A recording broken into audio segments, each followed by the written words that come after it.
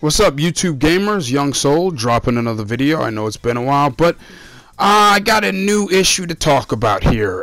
We just got the update for the PS4 4.0, which added in HDR, high dynamic range, to get crisper colors, deeper blacks, brighter colors, etc., etc.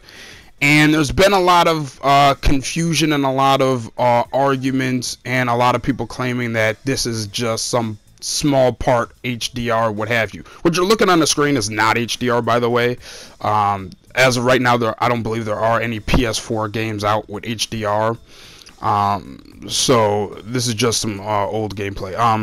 But there's been arguments mainly from the fans of the other console, or I should say the fanboys of the other console, that say that PS4 can't do HDR, can't do high dynamic, high dynamic range imaging, because both the vanilla PS4 and the vanilla Xbox One come with HDMI 1.4, and 1.4 is not capable of doing true HDR.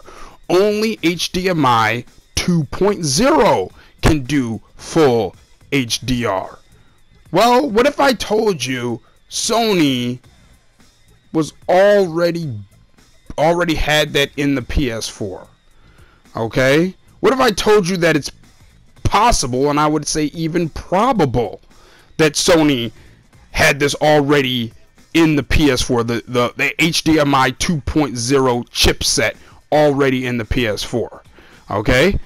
Well, here's where I take you down here, and tell me in the comment section if this makes sense or is this completely out of bounds. I think this makes perfect sense. And that is, if you look right here, and I'm going to put the links, as usual, I want nobody to believe me just because I'm saying it. I want you to go look at what I'm putting forth. Links will be in the description of everything. Look and see if what I'm saying makes sense to you. If it doesn't, put that in the comment section. If it does, let me know that too. But here's what I'm saying. I'm taking you right now. Let me real quick pull up the information. If you take a look, if you take a look at your screen right now, you'll see that on September 4th, 2013, Sony updated their X9 4K TVs with HDMI 2.0. Basically, it said that they were able to do so via a firmware update. Okay?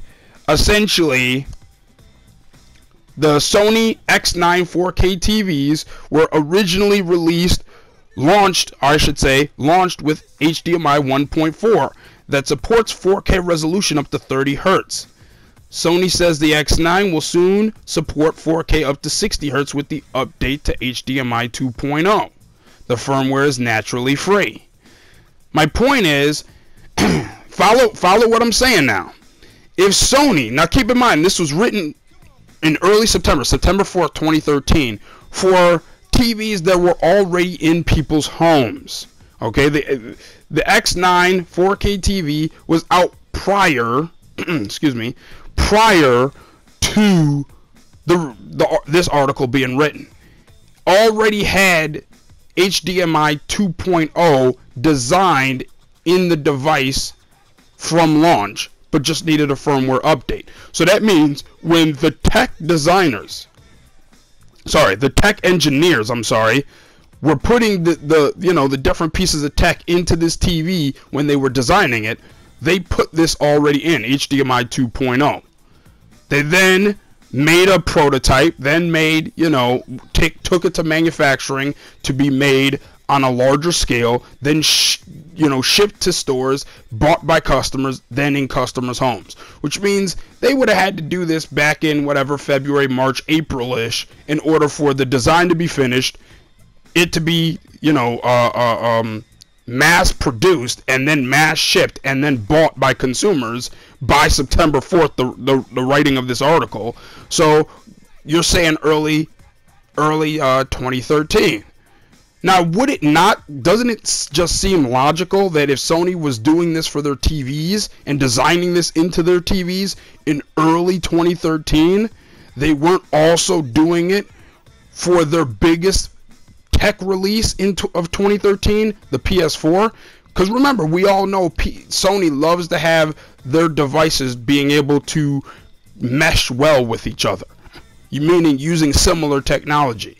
Okay, they had for instance, they had the PS3 be able to do 3D. They also had a TV that did 3D. You know, they now 3D was a failure at the home level, but I'm talking about, you know, the fact that they like to put their devices, you know, similar with each other, put similar tech. So it stands to reason that Sony would probably, you know what I'm saying, probably have this tech if they have it in their TVs and they have it and they have a console that they want hooked up to TVs.